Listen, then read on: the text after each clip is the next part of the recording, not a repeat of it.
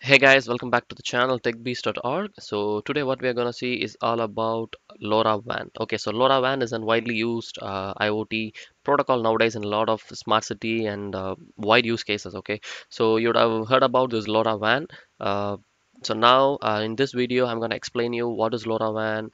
So what are the type of sensors and what are the classes of sensors used in LoRaWAN, and how you can set up your own LoRaWAN network server. Okay, in AWS. So it's a part of crash course. We have divided into a few parts, and you can keep watching in order to understand the end-to-end LoRaWAN network architecture. Okay, so I believe this course will give you a deep understanding about LoRaWAN and help you to start your IoT applications to build IoT applications using LoRaWAN protocol. Okay, so so basically how this LoRaWAN works. Okay, so this is a part one of this video, and I'm going to explain you how the entire LoRaWAN works and what are the key components which builds this LoRaWAN technology. Okay, so what is LoRa? Okay, so before we understand and we talk about LoRaWAN, we need to understand what is LoRa first. Okay, so what is LoRa basically? So LoRa stands for long range communication. Okay, so it's a low frequency modulation technique developed by Semtech. Of course, okay, the sensor and the gateway will be the part of the system. The sensor will have a modem and the gateway will have a modem. So the purpose of modem is to do modulation and demodulation. Okay, the sensor will modulate the signal and send over certain frequency, depends on different region. Okay, so the LoRa have different frequency for different regions. Okay, so if I'm in US, I'll be using certain frequency. If I'm in Singapore, I'll be using certain frequency. If I'm in India, I'll be using certain frequency. Okay, so then the LoRa gateway, which receives this modulated signal, will demodulate it and send it to the network server. Okay, so I will clearly explain what are the components and how you can build LoRaWAN application in detail shortly. Okay, so basically it's a low frequency modulation technique, and the aim of the technology is to achieve, okay, the mainly used for the long range communication applications. Okay, and it is mainly to achieve long range communication between devices together with low battery consumption. This is something very important we need to note down. Okay, the main advantage, and I can say pros of using LoRa technology is the devices will have very less battery consumption. Okay, so you can refer to this diagram. Okay, so which is pretty good, and the source is from LoRa Academy. So you can see here in x-axis I have the range, and in y-axis I have the bandwidth. Okay, so longer the range and shorter the bandwidth, you can see the LoRa where the LoRa comes in. Okay, so all our Wi-Fi and BLE have high bandwidth and short range.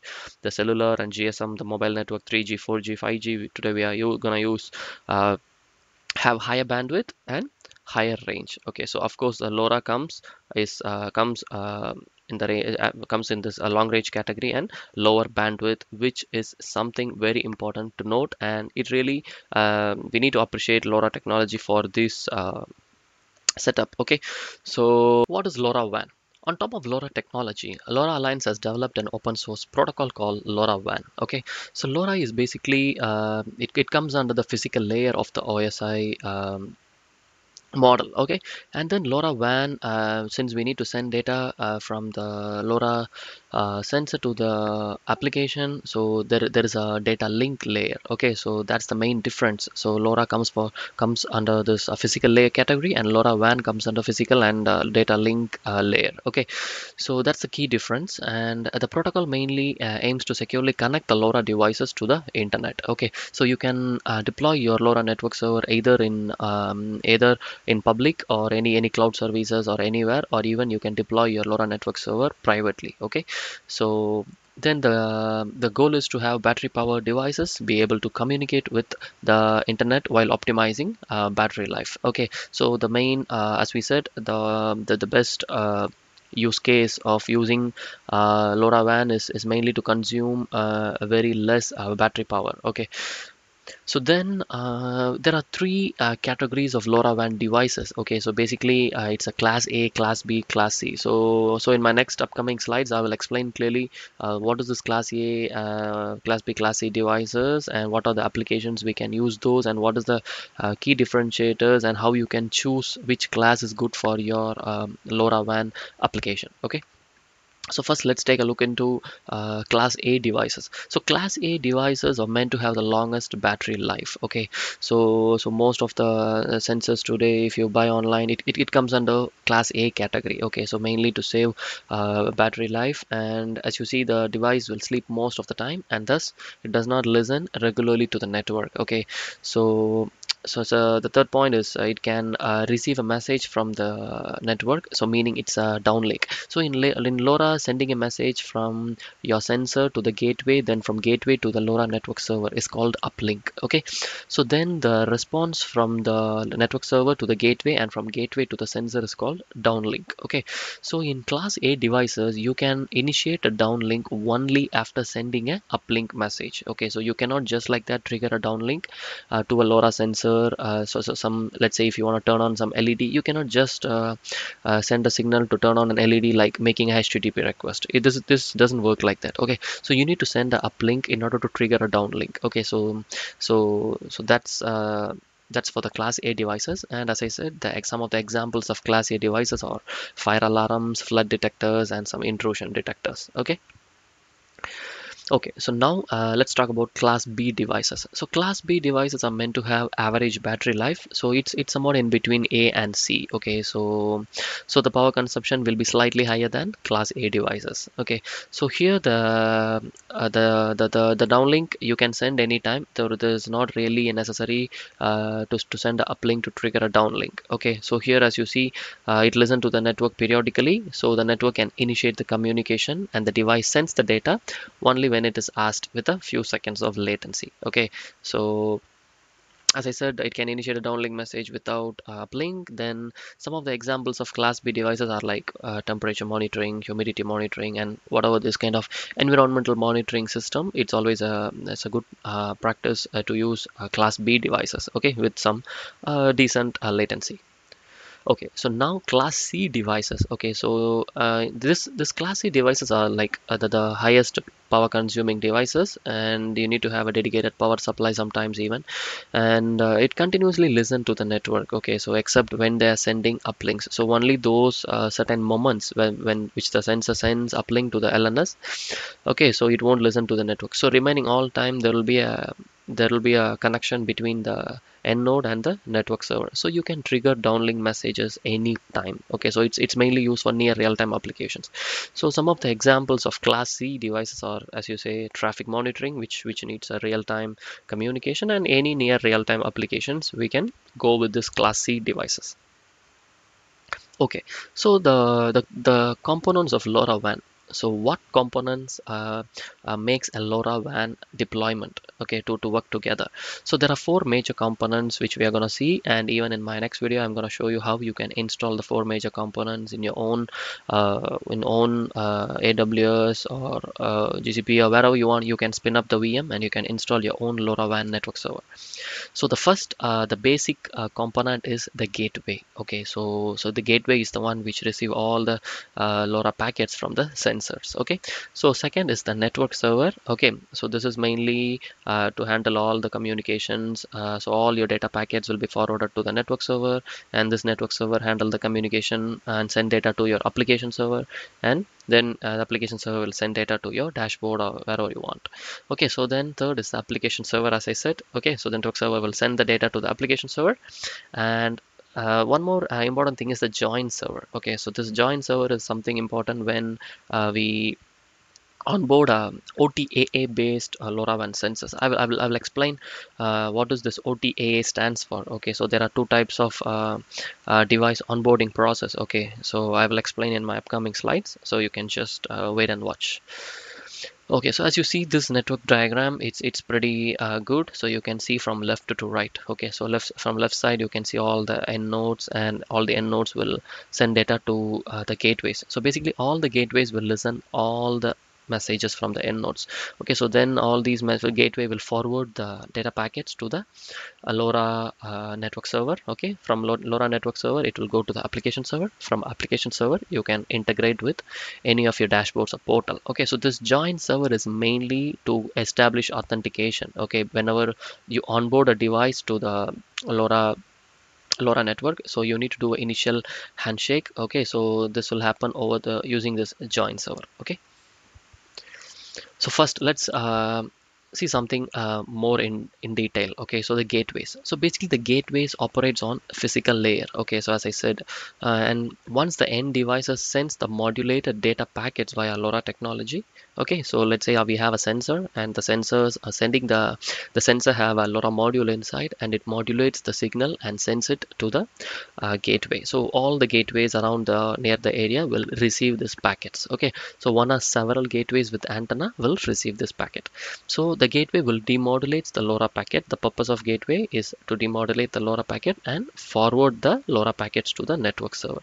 So as I said, you can deploy your network server either in internet or in LAN. Okay, in local area network. Okay, so second is the network server. So the network server is basically like a router. Okay, so it just decide where to route the LoRa packets to which application server it needs to route. Okay, in order to get the meaningful information from your payload. So it handles the authentication. Okay, then it communicates with application server, as I said. So it will just direct you and route which sensor need to talk to which application server, and the network server is the one which decides that. And it deduplicates the number of uplinks, as I said before in my previous slide. Okay, so as you see, one or several gateways with antenna will receive this packet. Okay, so then there will be a lot of duplications, right? So how the LoRaWAN just take out of 10 similar sensor data from 10 different gateways, the LoRa network server will choose just only one. It will remove all the duplicate data. Okay, so basically, so that's why it duplicates the number of uplinks. Okay, so then it schedules the downlink messages. So in case if I want to turn on some fire alarm, or if I want to trigger some motor, or if I want to trigger some LED on a scheduled interval, so this LoRaWAN network server can help you to schedule downlink messages, okay, in the queue. So then it handles the join request and join accept messages, okay, between devices and the join server. Okay, so we will see more in detail about this join request and join accept in my upcoming slides. Okay, so this is mainly for the over the air activation supported LoRa sensors. Okay, so then the third one is the application server. So application server is responsible for the application layer of the protocol. Okay, so basically you need to integrate your payload and the meaningful data which you decrypted uh, to some end application, right? So we need to, so that's the main use case of application server. Okay, so then it receives the frame from the network server and decrypts the data. Okay, so LoRaWAN is basically it's end-to-end encrypted using AES 128 algorithm. So your data is always encrypted between the LoRa sensor and the LoRa network server. Even the network server cannot able to decrypt the information. Only the application server can able to decrypt the information. Okay, so then let's say if you're sending a downlink to your end node, like if you're turning on some motor or some LEDs, even it can encrypt the data and send the downlink to the end nodes. Okay, so then the end nodes will decrypt and it will activate the command. So then all the data events, okay, can be integrated with destinations. Like as I said, since it is in the application layer, you can integrate with any third-party applications or data storage, or you can put it in any database, or you can use some dashboards like Grafana to showcase your data. Okay, so that's the main purpose of this application server. So then join server. Okay, so mainly as I said, the join server is used in the over the air activation commissioning process. Okay, so there are two types of device onboarding process. One is ABP and another one is OTAA. Okay, so I will explain more detail about what is ABP and what is OTAA and which is more secured in my next slide. Okay, so now let's see the functionalities of the join server. So the join server basically generates security keys for encrypting and signing the messages. Okay, so basically your sensor will initiate, it will send the join request, and your LoRa network server uh, will generate a random dynamic address. Okay, just like DHCP, when you connect IP based devices in your home router, you will get a DHCP based IP address, right? The process is similar. Okay, so you'll get a dynamic device address, and a network session key and an application session key is generated. Okay, is generated, and this is mainly used to enable the secure transmission of LoRaWAN messages. Okay, so that's how this join server works. So once there is a join request and the join accept happens, you can able to send your sensor can able to send the data to the corresponding application server, and you can decrypt and use it for your use cases. Okay, so as I said, there are two methods, there are two processes which you can use to onboard your LoRa sensors. So one is activation by personalization, and second one is the over-the-air activation.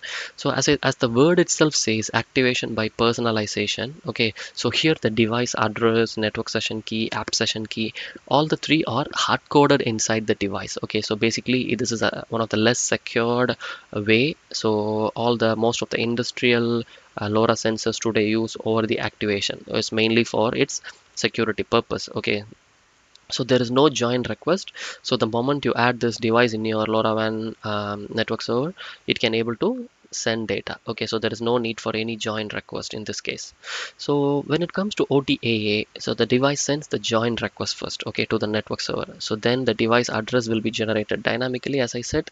Okay, so then your sensor will have a application key inside. Okay, your application key. So the application, using that application key, your the network server will help to the join server will generate a network session key and the app session key, and it will send the corresponding network session key will be used to send data to the network server, and application session key will be used to send data to the application server. Okay, so that's how this OTAA works, and it is of course more secured. Okay, as the device address and network session key, app session keys are not hard coded. Okay, it's on session based, so it's over the air activation mode. So this is really secured. Okay. Okay, so there are some key parameters we need to note down when it comes to LoRaWAN. So there are certain things which affects LoRaWAN is mainly the widely used LoRaWAN application is for long distance communication. So people even say LoRaWAN can go up to 10 to 15 kilometers even. Okay, so basically lot of factors you need to adjust in order to achieve and this LoRaWAN transmission efficiently. Okay, so there are some of the key parameters we need to note down when developing a LoRaWAN solution.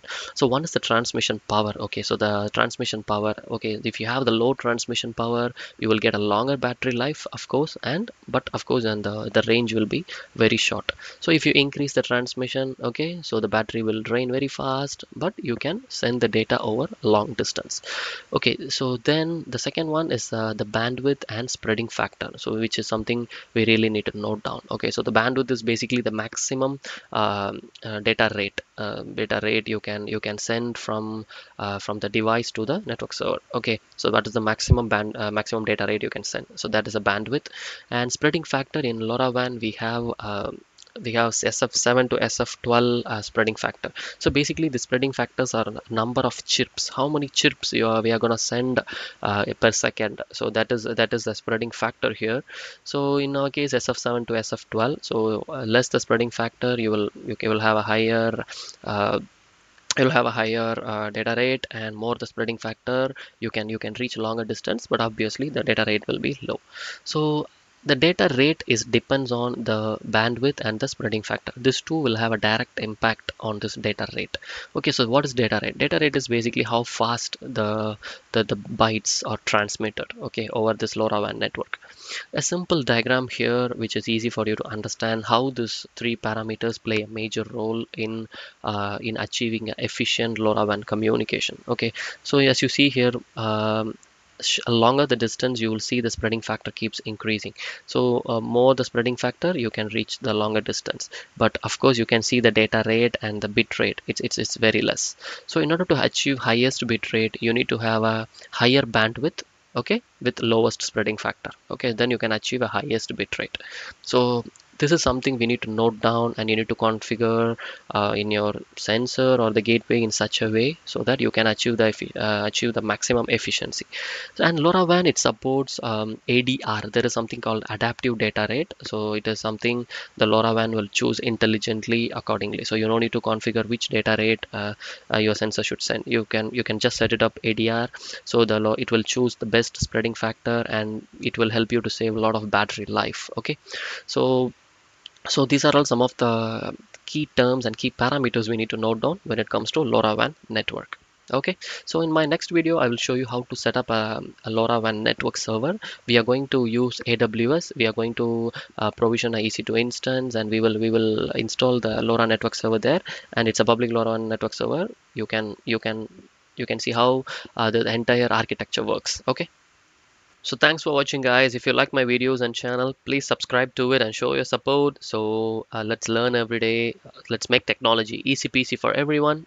I hope everyone is staying safe, and thank you.